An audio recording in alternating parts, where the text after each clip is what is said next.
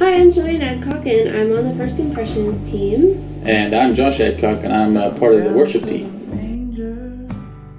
I really wanted to find a church that felt like home, and I tried out a few places. Whenever we started going to Ridgeline, that I had that instant sense of community. It was extremely nice to go to a church where when I walked in the door, I wasn't judged by how I looked or what I was wearing or any of that stuff. It was a genuine, open arms to worship for what we're supposed to worship for, and that's for Jesus. It's not really, we all come from all walks of life, and to not have judgment passed on me was a nice breath of fresh air.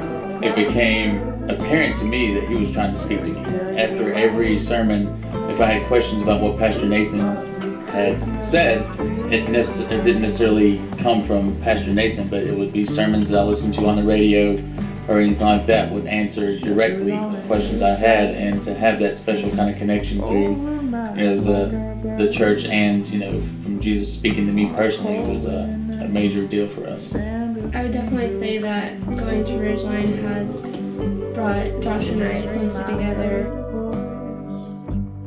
It's definitely nice to be a part of a church where you can just be yourself and be loved for who you are.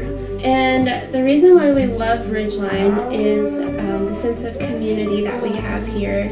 It's just really a close-knit place, and it feels like home.